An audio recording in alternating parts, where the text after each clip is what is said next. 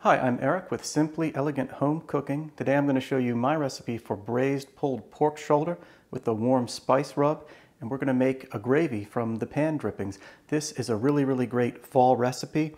Really interesting blend of spices. Stick around. Let me show you how it's done. So the preparation for this spiced pulled pork actually starts the day before. I like to let my spices soak in for a full 24 hours. You could probably get by with 18, but you want to be sure to let it go overnight. So I have about a 5-pound bone-in pork shoulder.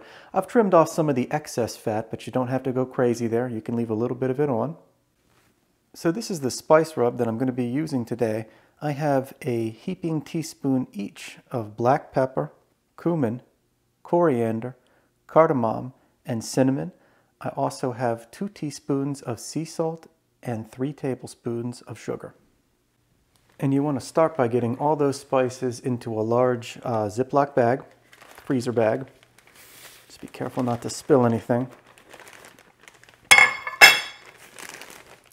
So you just want to get all your spices in there and just mix this around a bit until it's evenly incorporated. And once those spices are mixed up a bit, you can add in the pork shoulder. And 5 pounds is about the maximum you can fit into a gallon bag, but we got it in there. So once you get everything in your Ziploc bag, you just want to mix this around until you've thoroughly coated all portions of the exterior of your pork. So this will just take another minute or two, shaking the bag like this, spinning it around. Okay, and that's how your spiced pulled pork should look at this stage. You just want to make sure that all sides are coated very evenly with that spice mixture that we created. So what I did off camera, I took as much of the air out of this bag as possible and made sure that I have a tight seal. Now I'm just going to pop this into the fridge and we'll check back tomorrow in about 24 hours. And this should be nice and spiced up for us when we're ready to cook. Okay, so here's how everything looks the next day. Our pork shoulder has been in the refrigerator for a full 24 hours, giving plenty of time for all those spices to really permeate deep into the meat. That's going to give some amazing flavor as we braise this pork shoulder. So what I've done, I've taken this out of the fridge an hour before the cooking time, patted it dry with some paper towels, and I have an oven preheated at 275 degrees Fahrenheit, and I have a large pot also preheating on the stovetop on medium-high heat. Okay, and what you want to do, I have a couple tablespoons of neutral flavored oil in this 7-quart stock pot. I let that come up to temperature on medium-high heat and add it in the pork shoulder. We just want to sear this on all sides and all edges until there's some really good color, which is going to give us great flavor before we put this in the oven. So we'll check back in a few minutes once we've browned all sides of the pork. Okay, and after about 15 or 20 minutes, this is how your pork shoulder should look on all sides. I've moved it around, I've hit the sides and all edges. So at this point, we still have the heat on medium-high. I'm going to add in the beer. Now I'm using just a regular Sam Adams lager. I put in about 2/3 of it. And what we want to do, we want to let that come up back to a boil. Okay, so at this point, I'm just going to turn off the heat. And I'm going to cover this up and put it in the oven that's preheated at 275 degrees. So I let the pork shoulder go in the oven for about 4.5 hours. Usually anywhere in that 4 to 4.5 hour range is good. You just want to wait till it's basically fallen off the bone. You definitely want to make sure that it gets cooked all the way. You'll notice that mine is a little mangled up because I went in there and tested it. This is what you're looking for. You just want to make sure that that falls apart easy, with your tongs or your spatula. So I took the pork out of the braising liquid, and here's what we're left with. You'll notice that this totally fell apart in the process. That's actually a good thing, not a bad thing. And we're left with several cups of the braising liquid. Now this is liquid gold. We're going to use this to make an absolutely delicious gravy. Let me show you that process. This is actually my favorite part of the recipe. And the first step is to pour all that braising liquid through a fine mesh strainer. That's just going to remove any small particles or burnt bits from the liquid. Going to give us a really smooth sauce.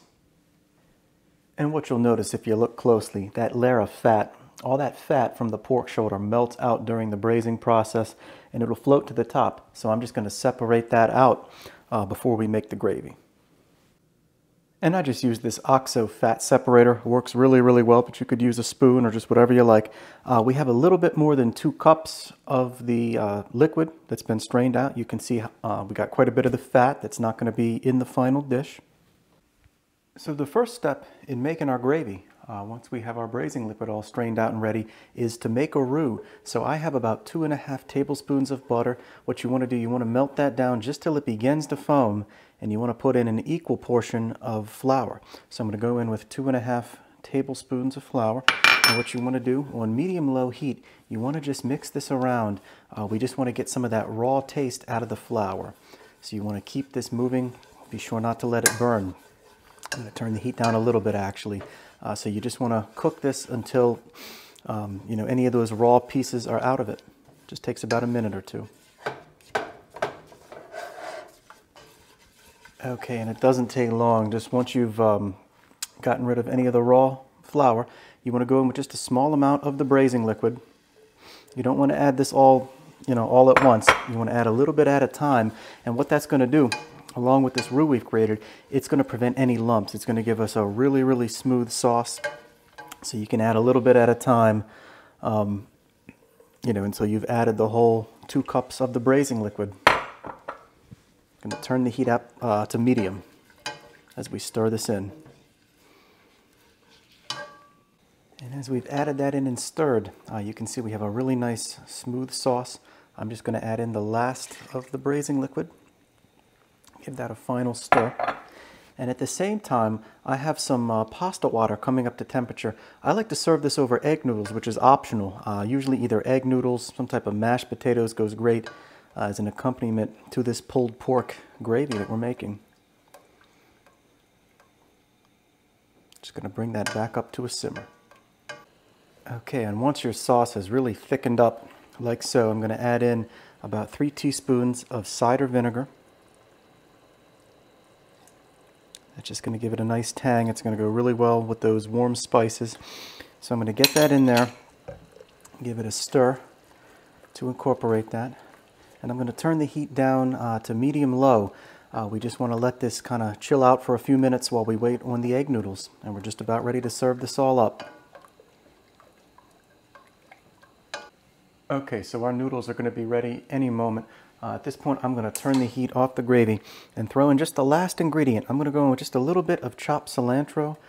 Use this ingredient even if you think you don't like it. It goes really, really well in this dish. So I'm going to get a little bit in there and just give that a stir.